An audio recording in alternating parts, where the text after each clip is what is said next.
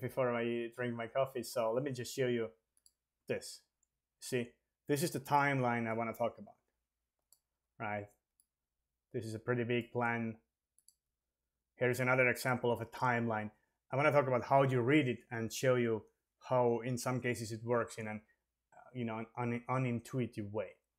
Okay, and well, do we have more timelines? Well, here you see we have a timeline which is like all covered here. So how do you read it? How do you make sense out of that? Okay, you see, just to show you a different timeline now, as Oracle is kind of moving away from Flash, you see, it's just a different tool. SQL developer nowadays can generate HTML views as well. And you see there is also a timeline here. It's the same stuff, but it's just a slightly different looks. Okay.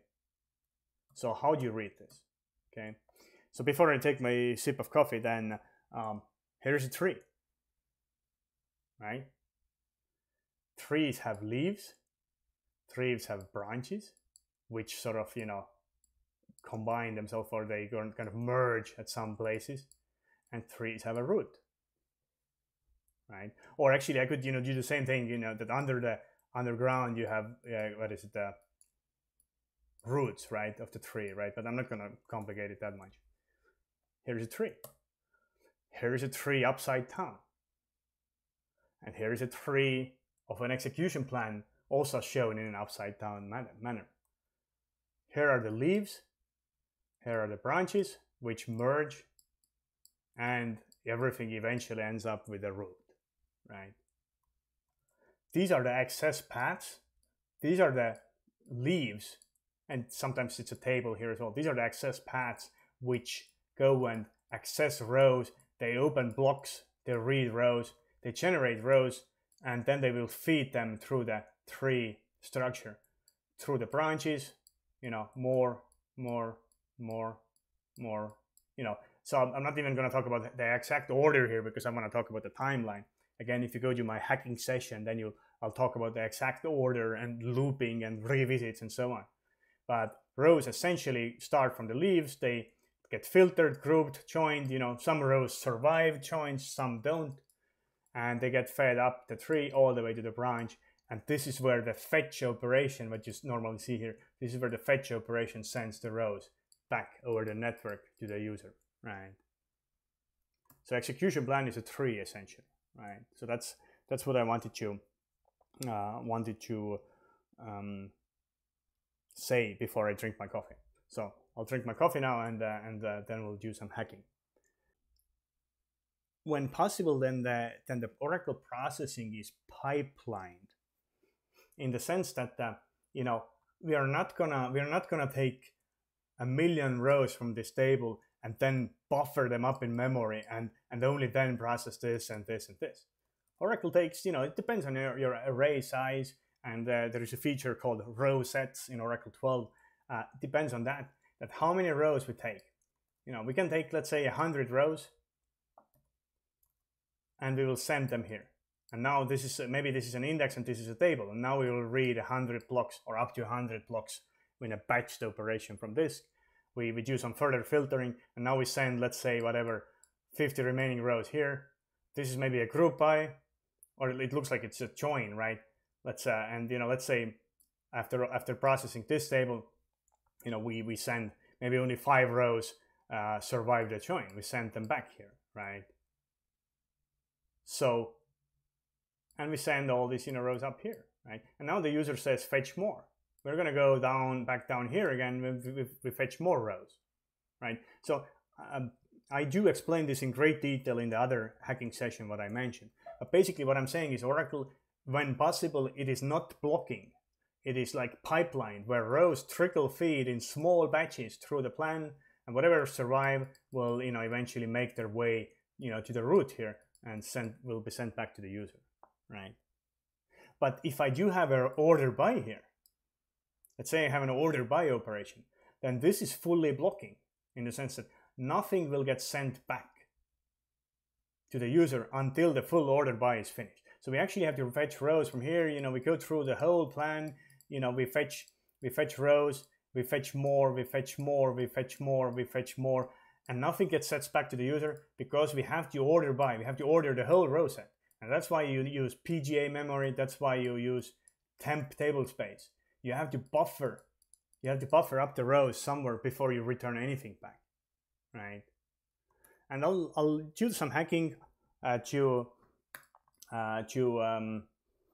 demo this, right? That, you know, hopefully this helps to understand, you know, to see that in which parts of the plan are executed when, what is blocking, what is not, and so on. Okay, so I'm gonna log out from this machine. So let's leave one connection. Okay.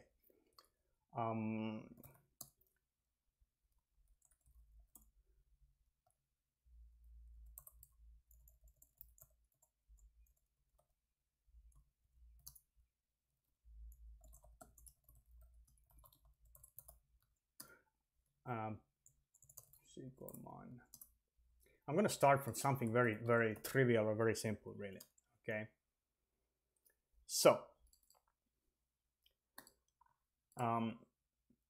you know, I'm gonna do a select monitoring. You know, it's a serial query. I want monitoring to kick in immediately for demo purposes, and I'm gonna run 4 different queries. I'm gonna run the sum from this, then I'm gonna union all. I'm gonna run a sum from this, and so on. Right? It's like 4 queries. So.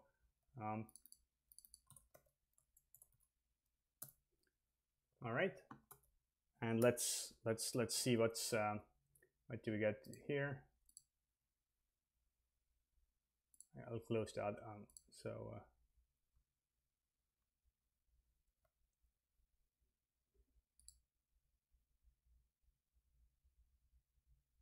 You see, we are currently in this part.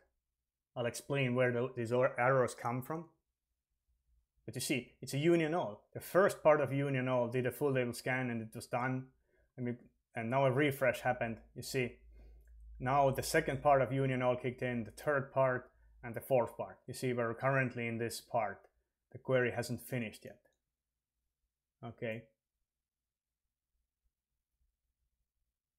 All right. So I hope that this part is easy to understand. You know, unless concurrent union all kicks in, which is an Oracle 12 feature, this is a serial query, and you know it didn't kick in. So, you know, union alls are very linear in a sense. First, we run this query, we will return everything that this query has to return. You see, this full table scan has returned 185 million rows, and it has returned 185 million rows to its parent operation, which is the count star. Or sorry, it's not a count star, it's a sum quantity, right?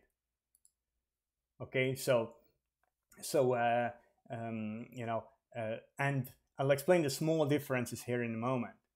But once we are done with the sum operation, we have returned it back to the parent, like the union all operation, and then we go to the next one, right? Now we start the next union all block and return whatever it has to return. And once it has returned everything it has to return, or everything it has, then we go to the next one, right? So, and you see from activity, we see that both the table scan takes CPU, but also actually the max or the sum operation, you know, summing these things together, that also takes CPU. Because, you know, if you have to sum together 100 million values, it is going to take some CPU, right? So it's not only your table scans that take CPU or index access or group bys, you know, some of these aggregate operations, you know, also do that, right? And so I hope this flow down here is in general, it's understandable. So basically in this case, yes, I mean, you could say that knowing how union alls work, it shows you the order of execution. It definitely shows you, you know, something. But you immediately see there are some gotchas, because you see, if you zoom in with your eyes, you see that this sort aggregate seems to start later. You see, if I go left, if I go into the table access, it says that, hey, it looks like the table access full started at the first second of the execution. And duration is 10 seconds here. It means that 10 seconds from the start of this full table scan, we reached the end of data. So we closed this row source. So 10 seconds. It took 10 seconds to do the whole thing. But you see, it's, you know, when you go here, it took 10 seconds to scan through this table, but it took only 7 seconds of CPU to do that. I mean, what's going on? Well, if you go up here, it's 3 samples. It took 3 seconds to do a sum operation. Okay? So the reason why this whole thing took 10 seconds was that we spent 7 seconds actually doing the table scan, but we also, this table scan was not active for 3 seconds, because for 3 seconds the parent was actually, was doing, summing, right? So it did not fetch all the rows fast enough. It's almost similar to what we talked about here with fetches, right? When the duration is longer than database time, when the duration is much longer than database time, then it means that our query was idle. You know, our session was idle, waiting for the next fetch to come in. And it's somewhat similar here, that if the duration is 10 seconds, but we only spent 7 seconds here actively doing work in this planned line, then it means that for 3 seconds, our parent operations were doing something, right? I could actually, I'll leave this for your homework. Instead of sum, use average square root of quantity. You would likely see that the counting this part will be probably much bigger then. If you're not doing a simple sum, but you're doing a, square root and average, your divisions are involved and so on, this time will take much longer. So the duration might be 20 seconds, and 13 seconds out of that would be done by the computation part, not the data access part. Okay. And anyway, so, but what's going on here? I mean, how come, I mean, we know that the query started in the beginning, and why does it show that the query became active somewhere later? Okay. So this is the time to go to documentation. Because I had the same questions what you are having right now. I mean, first of all, where do babies come from, right? Or not babies in this case, but where does this column come from? Because Oracle is being awesome as in the performance field, everything you see here must be some sort of a column in a $V view somewhere, right? Or in some view, right? So, and I did look into this. So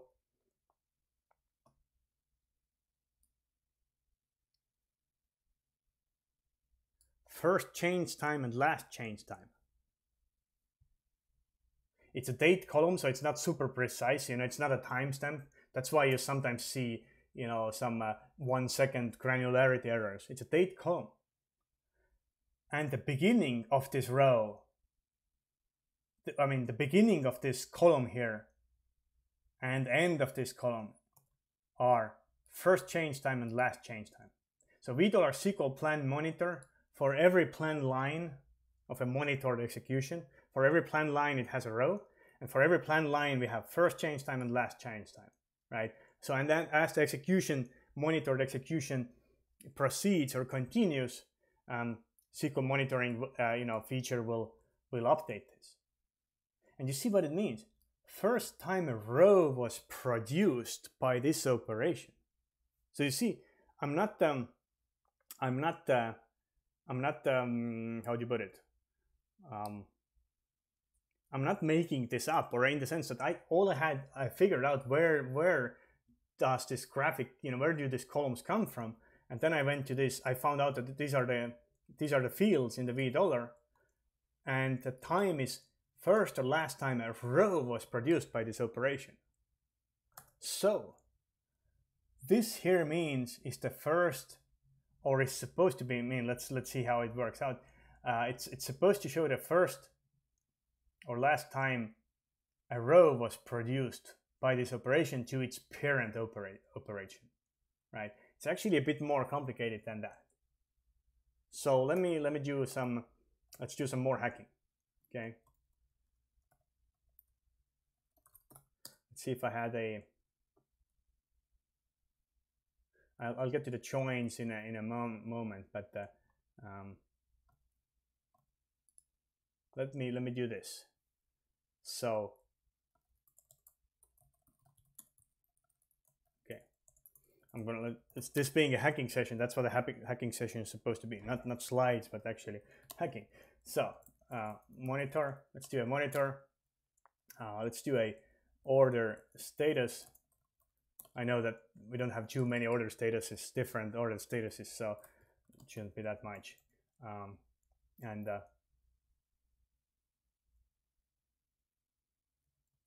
from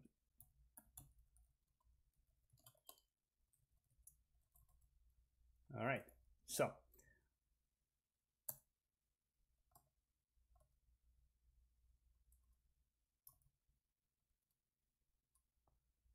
okay, so set maybe I'll just run it one more time so we would get the timing as well, so just to see what the human wall clock time is from the client side, right?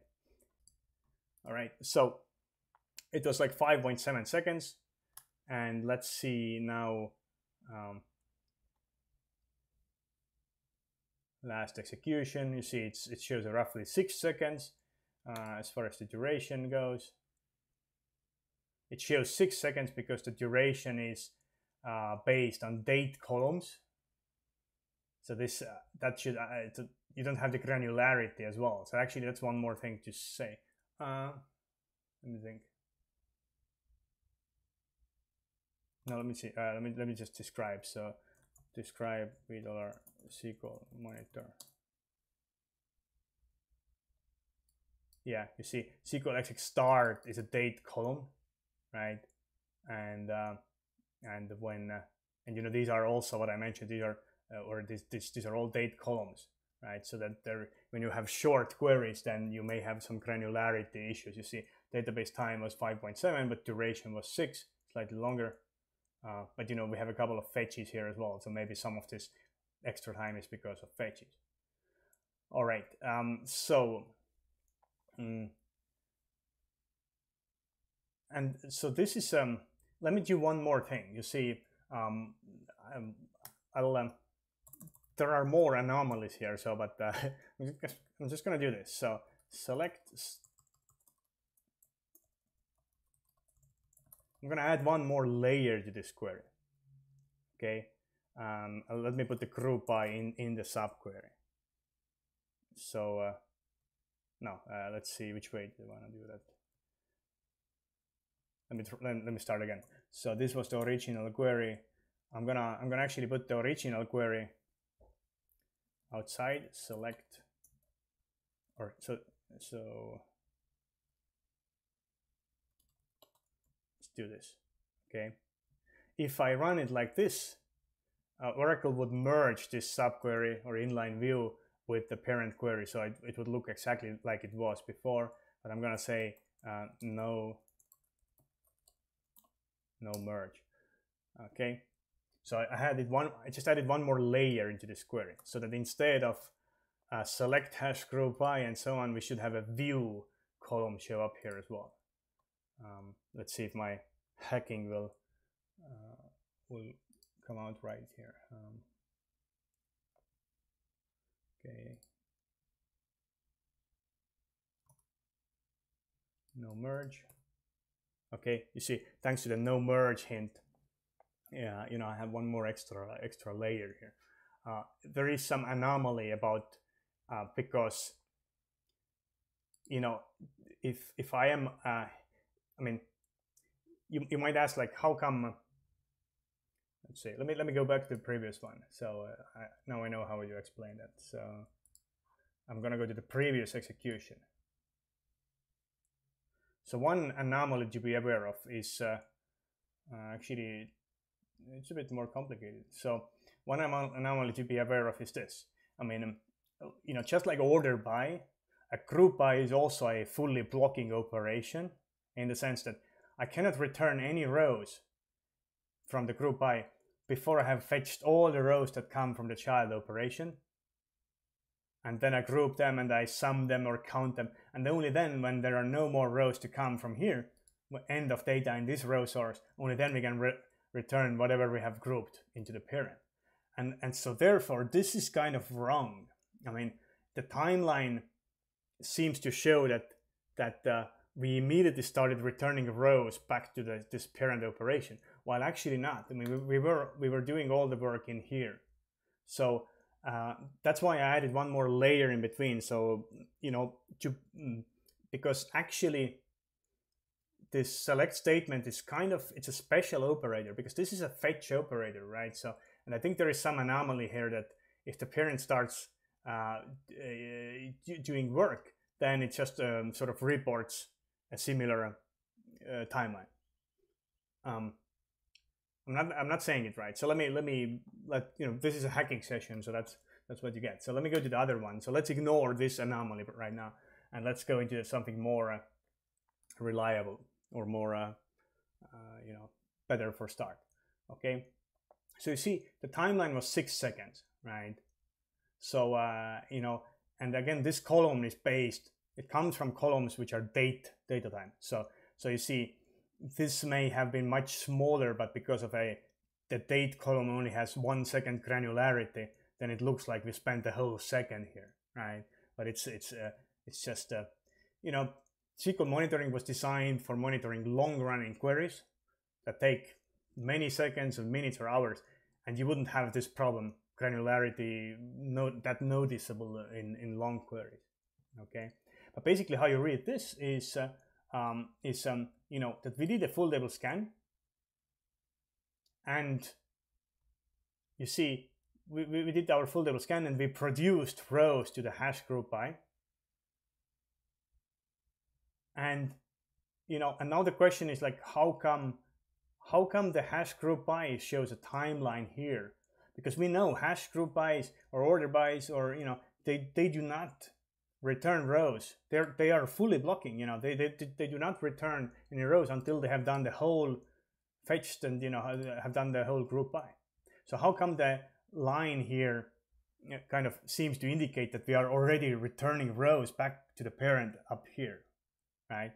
And the answer here is actually that even this description is not correct. So this is not the first time a row was produced by this operation. This is the first time the statistics changed in this row source. Okay. If I describe the VDOLAR SQL Plan Monitor, you see SQL Plan Monitor monitors how many rows were produced by this line, but it also monitors how many IO requests were done, right? Physical IO requests were done, right? So if any of these metrics change, that's when this that's when the number starts going up. Okay. So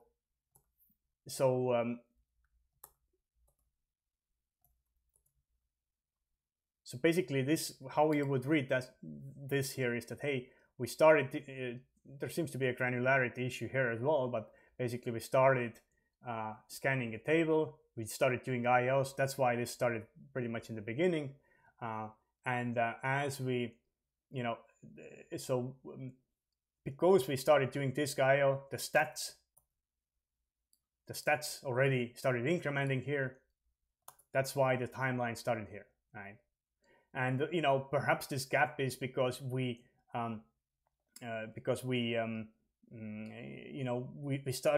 sent rows to the hash group by, and now this hash group by basically well, I guess it allocated memory around here, right? Well, I'm not going to go to that much detail yet. We'll do more iterations of that, but here it's a bit more visible now that you see only when the hash group by was actually done, only then we started kind of doing work here. Because the select statement and view, they were not doing any work. These steps only sort of delegated work to their child operators under the tree, right? So, and only when they actually finally started getting rows back and sent them back up, that's when they became sort of active in the sense. They didn't have anything to do in between. Okay. So I hope this helps a little. And now I have a few variations. So, and there's one question: $SQL monitor, these views, right? So these views, are these populated even when Enterprise Manager is not installed? Yes. This requires a tuning pack. Ash requires diagnostics pack accessing $SQL monitoring views, either with a SQL query or GUI. It requires tuning pack. So, but yes, these are populated even if you don't use Enterprise Manager, right? So this kicks in, and so on. Okay.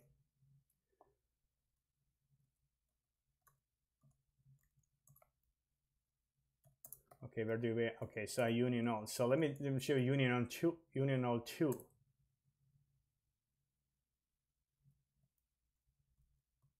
Okay, so let me see. Union all, the first union all, let me actually open them side by side. So,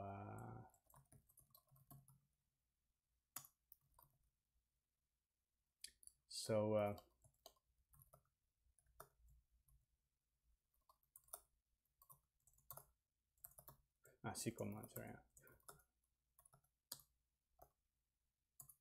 So that the first query I ran was, it's 4 separate kind of union all branches essentially, and they all return 1 row, so I get 4 rows back. But here, before returning anything back, I'm actually gonna sum it all together, right? So I'm actually returning 1 row back with the total grand sum, right, or grand total. So let's see how that looks like, right? So I may need to open this up.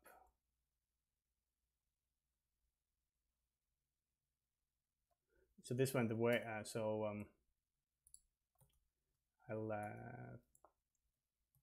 I'll run them both again. So okay, so this is the first query. This is the left side here.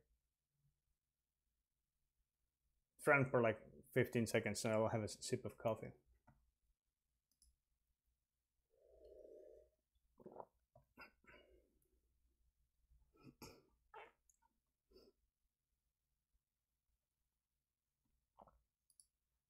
Actually, it runs longer apparently, so.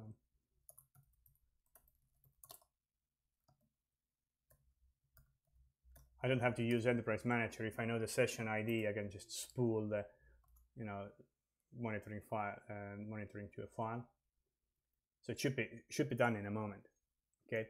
And by the way, while I'm running this, let me run the second one as well. So you see this ran for 41 seconds and returned 4 rows, and this will now run probably about the same time, but it will return 1 row. Okay, and you might ask, okay, what is this? What are these arrows? Well, SQL monitoring reports refresh, right? When you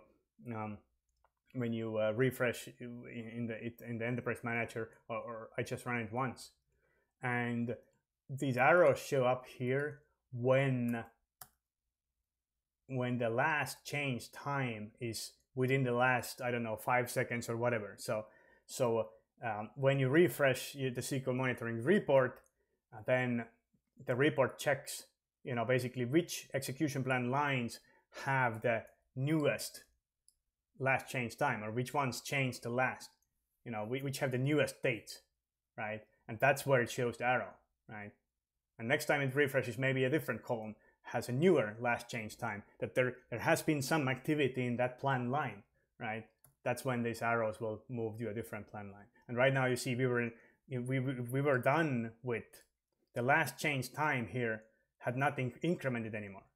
The last change time here was very low. Here it's a bit bigger. Last change time is here is even bigger, but there is an even bigger last change time. You see that line, right? That's why we see an arrow here, right? Okay, and this guy was also, you know, but it's already has finished, so there's a bit of a gap here. So there is no arrow here because there is this row source empties with a bigger last change time, right? That's how the arrows move around. Okay, all right, and now my other union node finished as well, roughly the same time. I run SQL monitoring again. Let's see if there's anything different here. I think it's, you know, I think it's, this one is actually pretty much the same.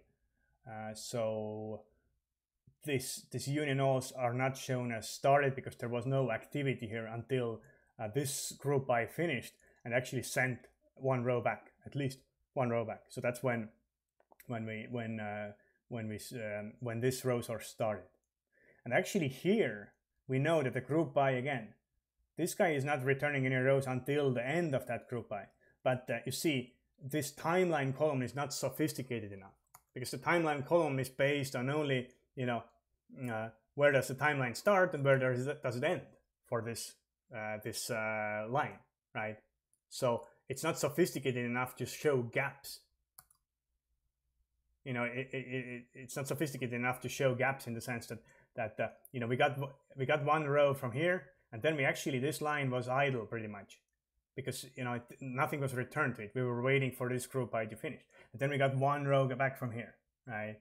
And then it was idle again. So maybe from Ash or something you could see, but it is, that's how it works, right? And so the second execution. So the second execution just added this. You know, I'm actually aggregating this results of this union nodes. So we just have one more line here. So actually, it's not that different here. So I'll just move on from that. And I have a union node 3 as well. You see, union node 3 is different. Now I'm doing the same thing. I'm adding together all the quantities, but the subqueries. You see, in here, in the previous queries, I actually aggregated down here, but here I'm returning all the rows or of this column, you know, and all the rows back to this query block, and this is the guy who's doing the aggregating, right? So I'm not pushing down or pre-aggregating anything in the union node.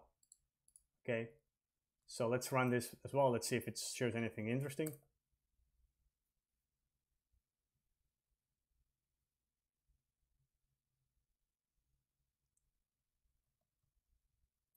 So I'll have some more coffee and wait.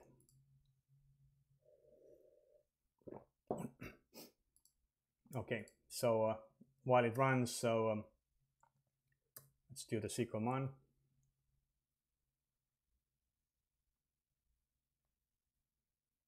So we are currently on the second level here.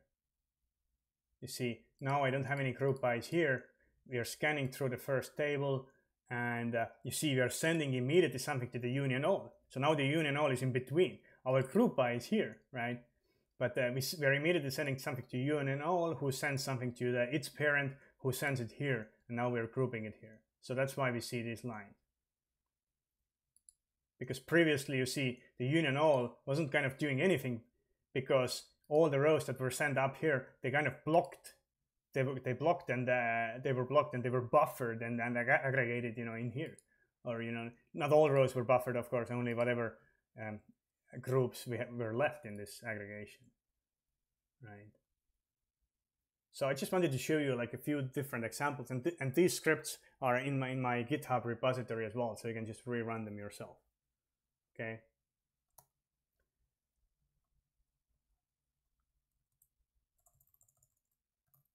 I have one more script called union all many.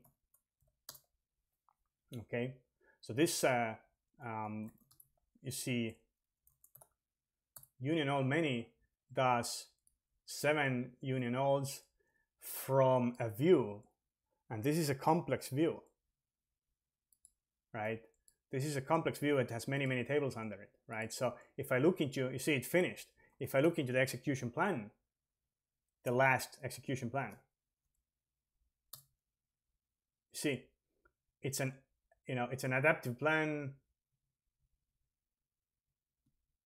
It has 421 lines, okay? And now let's look into the SQL monitoring.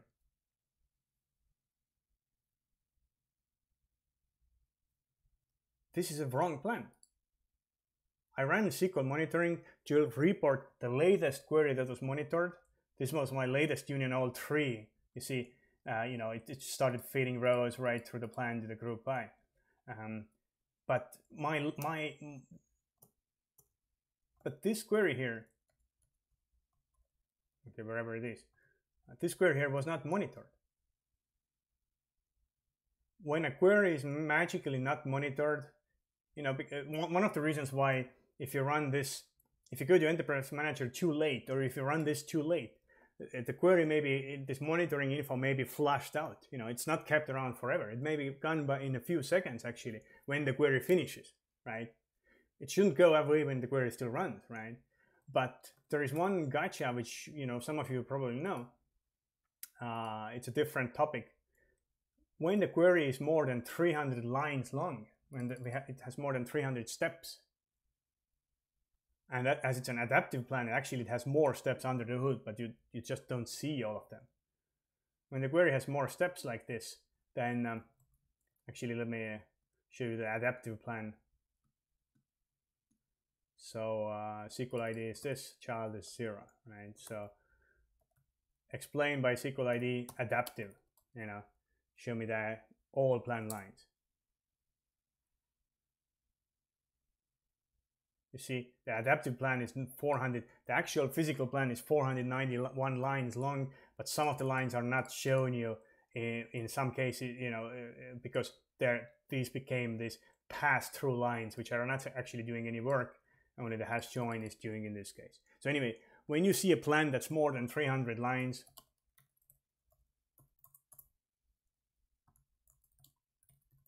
you see there's a parameter SQL max plan lines. By default, Oracle only monitors queries which have up to 300 lines. I don't know why. I mean, you could say that, hey, in order to save memory, but your shared pool is like 20 gigabytes in a big system, then, I mean, it's okay to monitor bigger plans, I would say, because they are not kept around for that long anyway, right? Right, SQL recycle time and so on. So plans can go away quite quickly after they are finished. Right. So anyway, this is, I don't really advocate nowadays using undocumented parameters, but this is one of the parameters that you can use. And actually, when you go to Maria Colgan's presentation, so this Maria Colgan's article as well. So she works for Oracle, right, and like as a product manager in the SQL world, and then so on. And you see, she also has mentioned that this can be changed, and you don't use alter system for that. Use alter session, but potentially, or use a login trigger to set it only for I mean, alter system is fine as well for this, but if you just quickly want to fix this problem, then you don't want to do alter system in production for anything without like thinking and testing. But you can use alter session, right? So let me run this alter session set. I'm just going to use 500 here just to see we're slightly below 500. And now I run the same thing again. It was pretty quick. And we run SQL monitoring.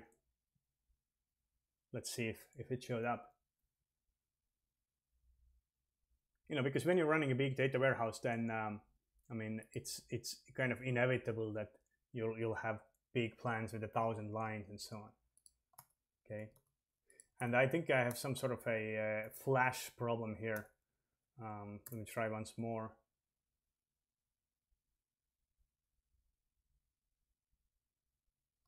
I tested this out yesterday. It was obviously, it worked okay back then. Let's see, but I used 1,000. It shouldn't make a difference in this case, but so I have a monitor hint in it.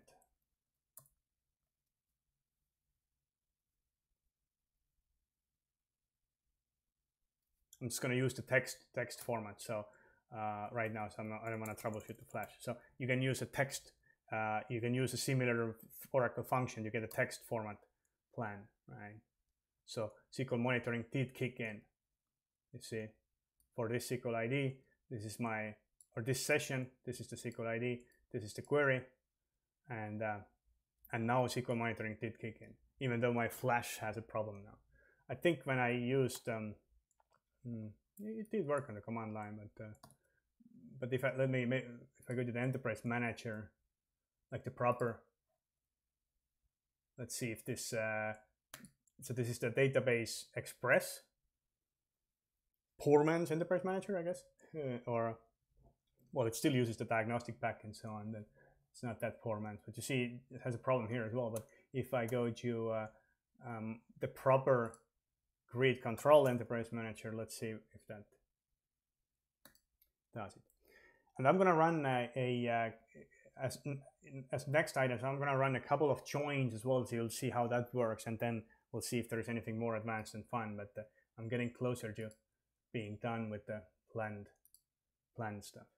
So let's go to the proper Enterprise Manager performance. Where was the performance home, right?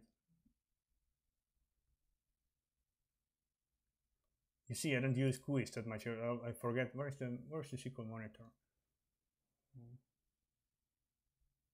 Okay, yeah, SQL monitoring. Okay, so and this uses the newish Enterprise Manager. It's 13.3. It's not 13.4, which has a better GUI. But okay, so it's still nothing here. Maybe it's something is aged out or whatever. But or maybe I need to.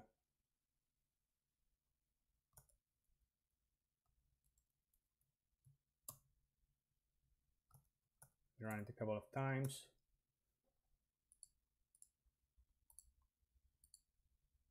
Okay, so now when I navigate it back here, it didn't load it for some reason. I don't know why, but if I go into here, that's weird. None of the GUI. Okay, it just took time. Okay, let's see if the poor man's and this guy is still loading it. So, but at least the proper Enterprise Manager figured it out. And you see, this is kind of the new GUI that they have. You can also like drag and drop columns around. I think. Nope, apparently not here. But anyway, so and you see the timeline is here as well.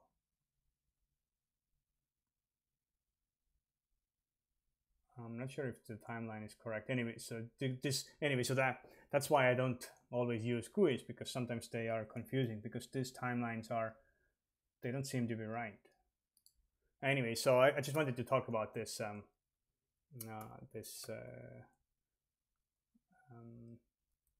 this known issue.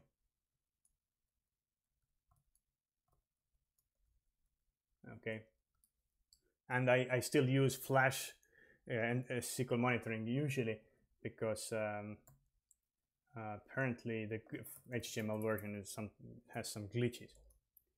Okay, so let's go on.